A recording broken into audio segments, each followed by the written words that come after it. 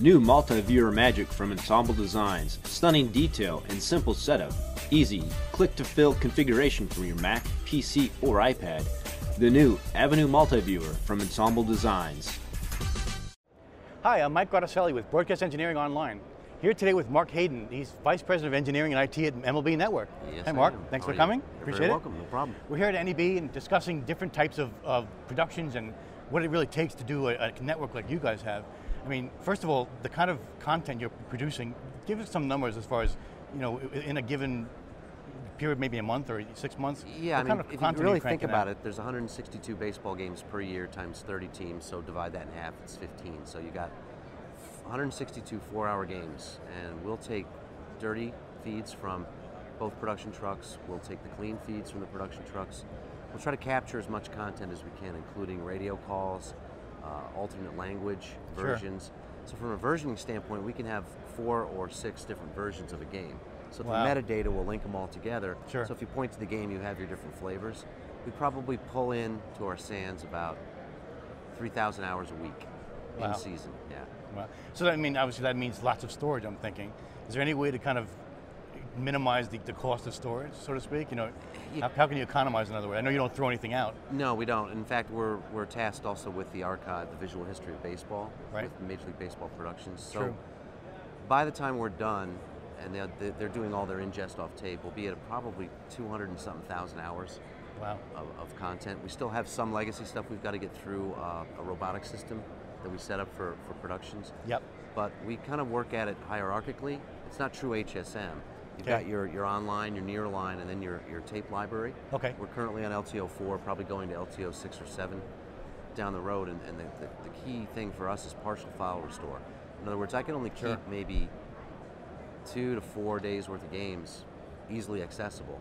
But to the end user who wants to go grab something, a Ricky Henderson highlight from years ago, they could search the clip via proxy, and it'll come back off a tape, and maybe take them an extra, 30–40% more time to get that clip into their local RAID storage and start working with it. So it's got to be tiered, otherwise we'd have 10 petabytes of spinning disk.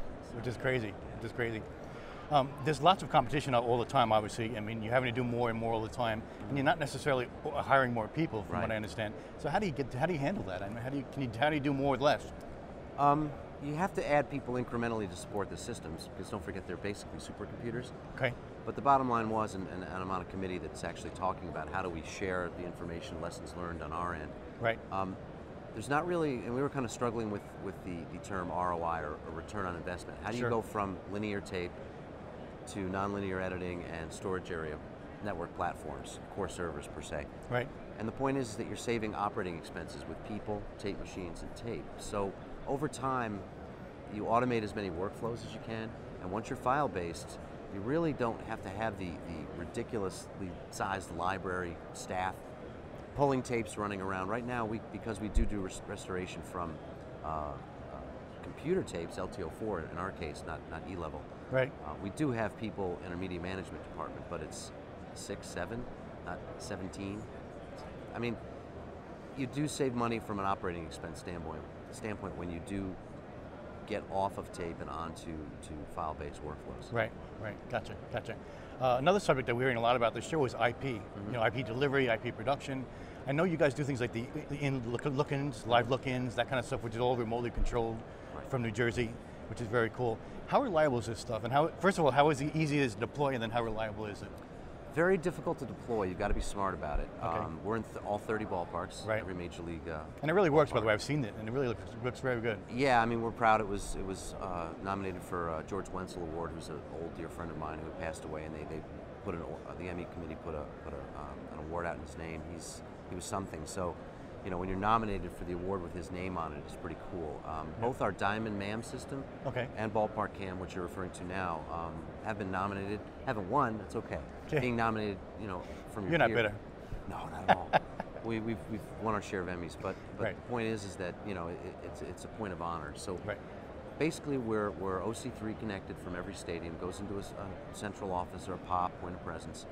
And then we have a big pipe coming into us, and it's all live IP streams using MPEG 4 to 2 AVC. Okay. Right now we went from 3, lowered the bandwidth to 4 streams from every park. So we'll bring, it's basically content gathering. Sure. We have VoIP intercom You're also systems. doing remote control though also. Yeah, cameras. we've got 2 robotic cameras in every park, and that's over an IP layer. And we changed our multi-viewer out to a different system where it's 1.5 megabit. Instead of taking a full-blown streaming spot, we now have 4. We used to have 3 in a multi-viewer. Now we got 4 in a multi-viewer. Okay. So it rides on the side of the pipe. You know, Gotcha. and OC3 is pretty big. So we're getting, you know, we can go look at any park we want, really at the drop of a hat, as long as we've got it routed. Great. But then reliability, are you finding drop packets, things like that? Anything? No, not with how we're doing it. There are times that networks will go down or will burp. Yeah. But is that inherent because of IP, do you think, or is it something else? It's inherent just because of the nature. It's almost like physical. Okay. In other words, I really think, and don't forget, last mile providers are going to be Lex. They're not going to be. Right. You know, we use HTN now, Switch HTN for our content delivery from the parks. Okay. We also work with Baseball Advanced Media, or more commonly known as MLB.com. And that's the online stuff. Well, they're harvesting games too, so if they have a problem with their network, they can immediately grab our content on a stream and vice versa. Cool. We back each other up. That's cool, yeah. Okay, great. As far as, you know, another subject, you know, 4K is a big thing on the show. Production, obviously, we see it makes sense, but distribution, not so much so. Wondering, you know, from a kind of, again, you run operations, does that mean you're going to have to redo everything in operations as far as distribution paths in-house? And yeah, it's what really, are you looking at? It's really the tale of two cities, to be cliche. There's what you want to capture natively and work with as a production tool in a mobile unit. We played with 4K at the World Baseball Classic in Arizona. For slow-mo, right? Yeah, and I can get into that. And then when it comes to capture and send out to the world, I mean, HEVC isn't even ready yet. They haven't defined the standard. They defined the standard for transmission to the home to save the bandwidth on that end, which is where they always should start. They have not yet come up with a standard to use it, but HEVC and 4K are going to be going hand in hand. Okay. Because you know you've got to not gobble up the bandwidth you've got. So you've got to take existing infrastructure from a bandwidth standpoint, and make it work for Ultra HD, as it were. And whether we skip 4K and go to 8K, I don't know. But it is kind of cool. I think that people have a hard time understanding the value. The value is you are now going to be able to get closer to your TV or buy a bigger TV. So you can increase your field of view. Recommended viewing at 5 feet or whatnot. Yeah, instead of 9 feet on a 42 inch, you're now going to be 9 feet on an 80 inch. Okay. Because you know, you'll walk up to a flat screen in whether it's 720p, 1080i, or flipped in your box, which they do at my house. Right. On the 720p, I spit 1080i. Yep. When I get within 2 or 3 feet, I can see stuff. Right. It's not supposed to be there. Whether it's banding because of bit rate or it's tiling.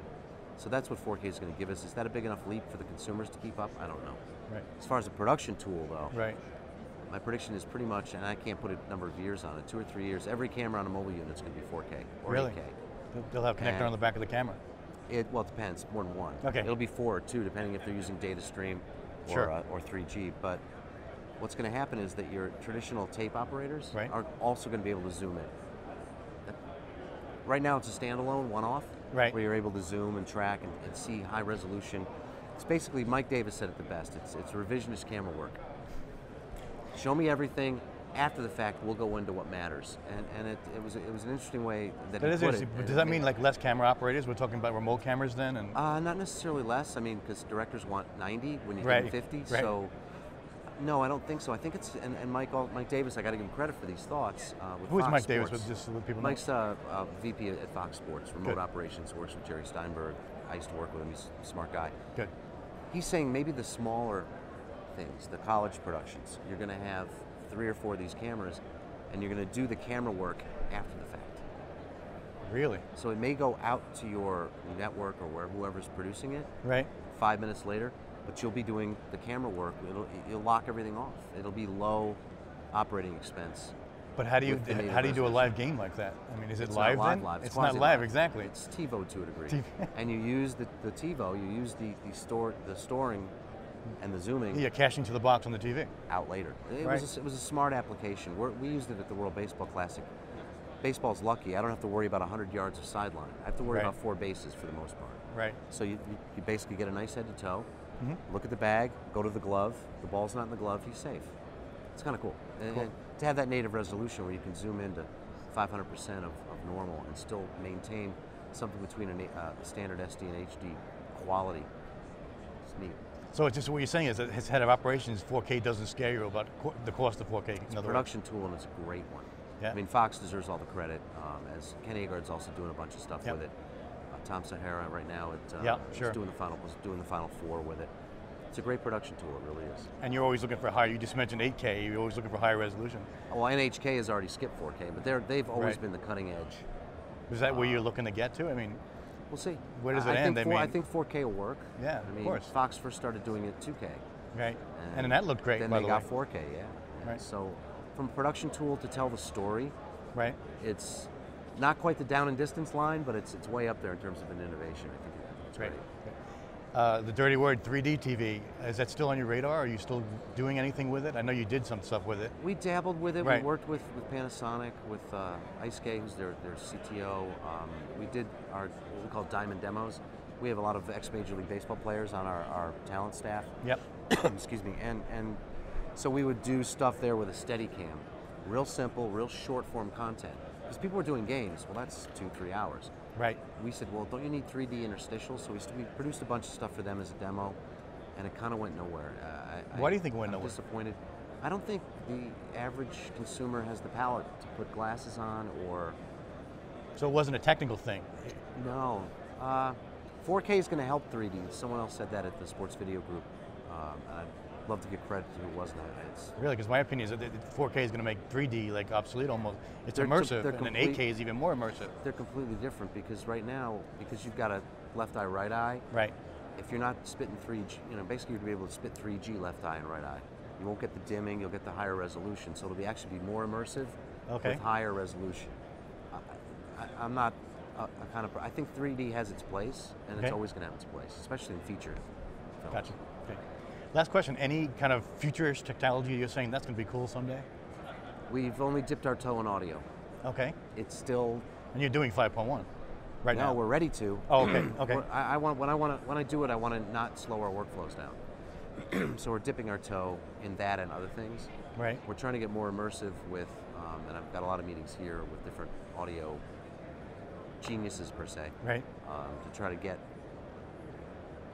hear more that's appropriate. I can put mics everywhere and open them all up. Right. When you're watching TV and you're hearing stuff you're not seeing, you got to hear what you're seeing. Gotcha. And hear it like you've never heard That's it before. a good point. And then worry about profanity because they don't swear in baseball. Great. Thank you, Mark. I appreciate You're welcome, it. Michael.